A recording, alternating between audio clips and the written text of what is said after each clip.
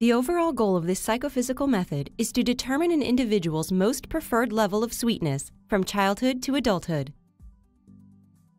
This method can help answer key questions on taste to determine what factors are related to taste preferences, including dietary intake, age, ethnicity, and various measures of health.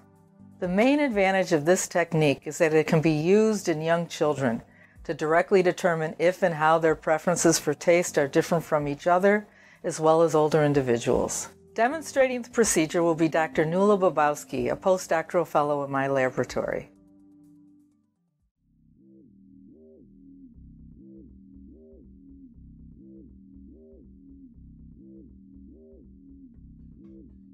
Begin by obtaining 1-liter volumetric flasks, 1-liter amber glass bottles, and 100 milliliter amber glass bottles for the preparation, storage, and dispensing of 5 solutions.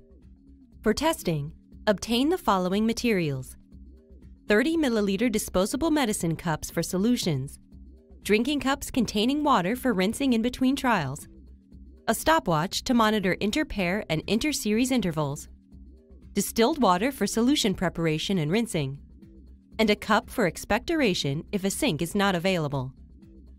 Then obtain a sheet of paper labeled with the numbers 1 and 2 representing the order of tasting, and a tracking grid for recording data. Next, clean and sterilize all bottles in an autoclave. Label each bottle with the date and stimulus label A, B, C, D, and E. According to this table, weigh the appropriate amount of sucrose to make solutions A through E.